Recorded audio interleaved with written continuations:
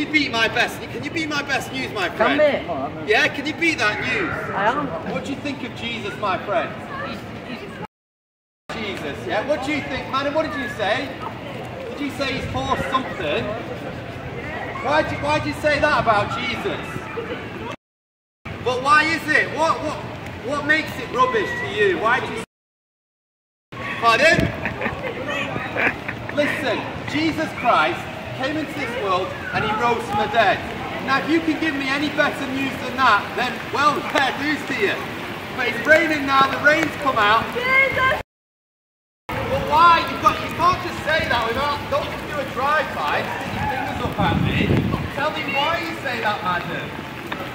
If you can give me some more hope, then I'll listen to that. But I'm telling you today, there's a God who loves you. There's a God who was taken to the cross, the Lord Jesus Christ, and he died on that cross. Forgiven.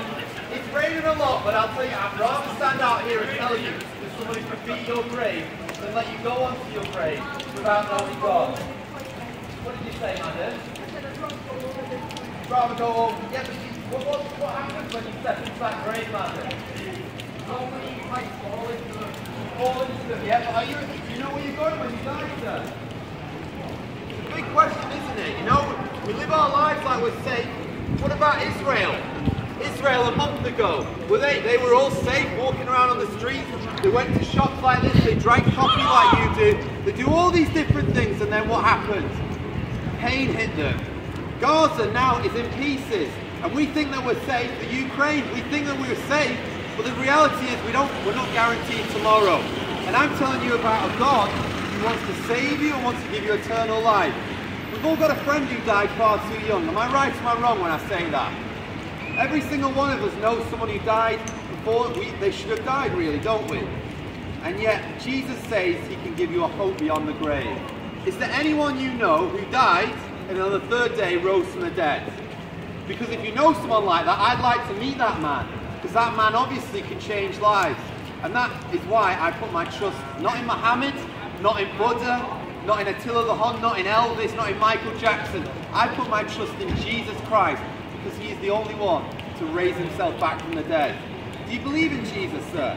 You do, my friend. He's not in here. He's not ashamed to own Jesus in the streets. I wish there was more people in Britain, more people in Wigan who stood up for the Lord Jesus Christ. Every day there are people here who breathe his air. Every day there's people who drink his water, eat his food, and they don't give God the second thought. They don't even say thank you to him. But one day you'll stand before this God, and the Bible says that every knee will bow and every tongue will confess that Jesus Christ is Lord. You can ignore him all of your life, but when you stand before him, I promise you one thing, you will not ignore him then. And all those people who said, I reject Jesus Christ, what will he do to you?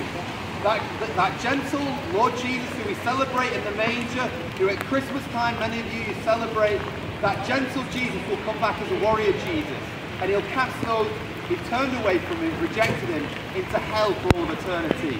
And that's why I'm standing here on a rainy day, because I do not want anyone to go to hell. Believe it or not, I love you. I know you might think this street preacher is off his tree, and maybe I am a bit mental, but I'm telling you right now, I love you, and I don't want anyone to go to hell, because Jesus died on the cross, and he went and took your hell on the cross. All of your sins, past, present and future, all of your lies, all the rotten things you've done, the shameful things you've done, all of it was laid on Christ. The weight of your sin was put on him. And on the cross, the Lord God crushed Jesus Christ in your place. The Lord God put all of your sin on Jesus. You should have been on that cross. But Jesus said, no, I'll die in their place instead. Now you have a choice. It's a gift. Just like at Christmas time, you can choose to reject a gift. It won't be forced on you. Well, so eternal life through Christ, it's a gift. You can choose to reject it, or you can choose to receive it. I wonder what you'll do with that message today. I wonder if you'll consider the Lord Jesus Christ, or you'll keep living your life and arrogantly ignoring him. As I said just before, you won't ignore him one day. When you wake up, you'll meet your God.